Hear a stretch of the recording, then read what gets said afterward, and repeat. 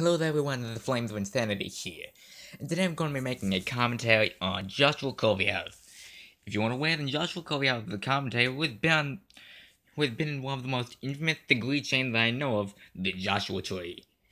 So then, if you want to aware, then Joshua Culvey House decided there would be a good idea in order to make a commentary on cinematic venom. So then, I'm going to go ahead and list off the degrees. Cinematic Venom decided it would be a good idea in order to try to commentate on Doug Walker. Thus, Illinois guy in the game, that would be a good idea in order to commentate on that, and thus Cinematic Venom responded to that, and that's what Joshua is commentating on. So then, I am degree number 5 in this chain. So then, let's go ahead and get right into the commentary.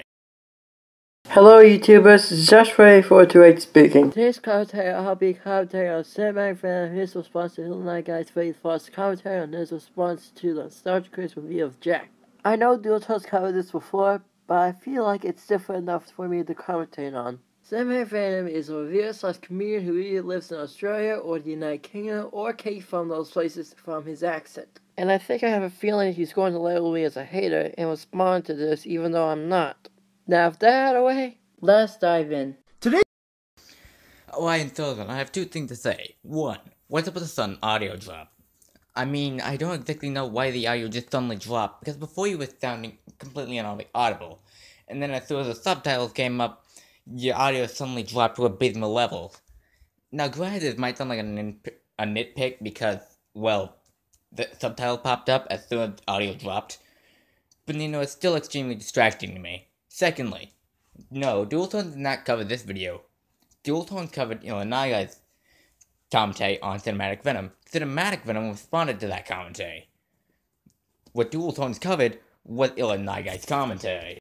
Blockbuster Buster, which was, well, shit. So shit we couldn't respond to any of the points that he made. Next up, Film Brain! I actually saw your response to him. And from what I saw, you was the point that Batman Forever is more colorful than dark when the other two were more dark than colorful. He found disappointed that it wasn't like the other two movies. And I actually find his acting over the top. Probably because he's exaggerating his emotions to make it look like something different. Also, why does it matter that they don't cover it? Were you going to take a quad on them if they did? Granted, their commentary on you was quad. Two things to say here. Firstly, why exactly did you decide that it would be a good idea in order to try to go back and debunk something from the Blockbuster Buster commentary? Secondly, why in God's name do you say that you find his acting over the top? Yes, well, you might find his acting over the top. Cinematic Venom doesn't. That's your opinion. And thinking that you said that, that's automatically up on the internet. So you think Nostalgia Critic makes good points most of the time, then go on to say that he often contradicts himself? Yes, it is possible. Okay, Doug Walker has done reviews now for nearly 10 years. So even if he contradicted himself in 50 reviews, that's still enough for me to say, oh, he often contradicts himself. But there's still thousands more where he didn't.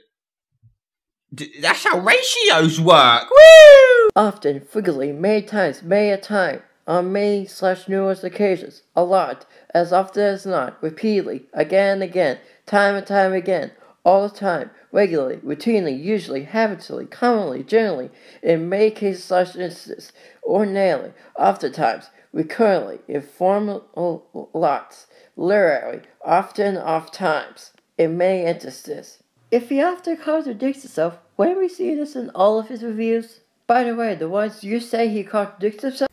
Why exactly did you decide to read off all of the synonyms for often? You could have just read off the definition and that would have been fine. Viewing off all of the definitions, it just kind of feels like padding.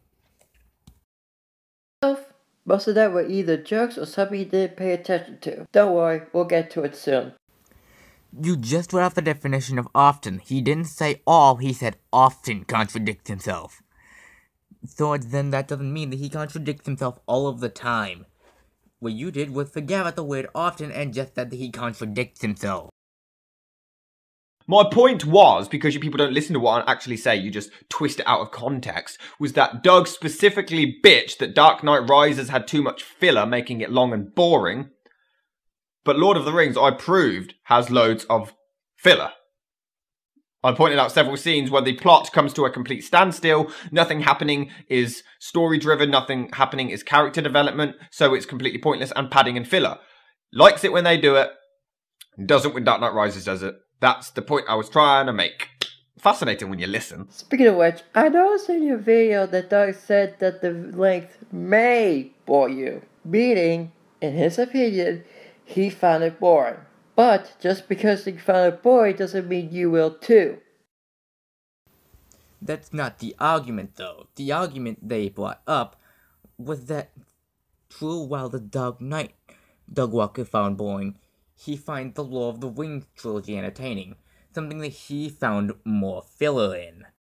You do realize that the Happy Madison jab was a joke? Did that ever occur to you at any point? My problem is that it was in poor taste. If it was a throwaway line, then fine, but it was in poor taste and it was a dragged out thing implying that all Happy Madison fans are fucking morons. I could probably say the same thing about short humor, it's just one of them didn't sound like a joke. You have a point clip, didn't add anything that would consider it a joke. Maybe if you sound like Dr. Clarence said, I'll get you next time, Gadget. Next time. or say, I shall have blood soon. Maybe it'll indicate that it was a joke. But here's the thing, though. That's your opinion. True, while that's your sense of humor, that's not other people's sense of humor. Dude, I grew up with a female best friend at school, and I can tell you firsthand, they're just as fucking nonsensical and bipolar as boys are! Did that little girl eventually become your wife? Are you actually Richard Watterson? Is your son named Gumball? Is your wife Nicole? One, you didn't count on my point. Two, I don't get it.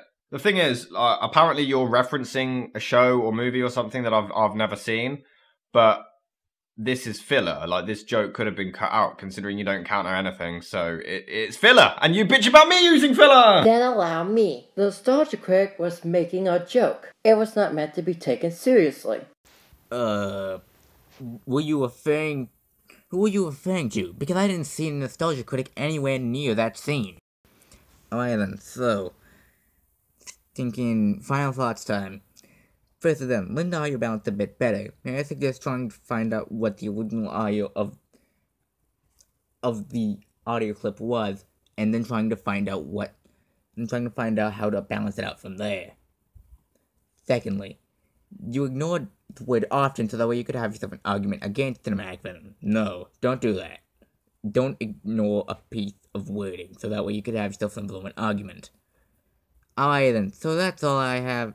Thank you guys for 18 subscribers, and I will see you guys on the flip side.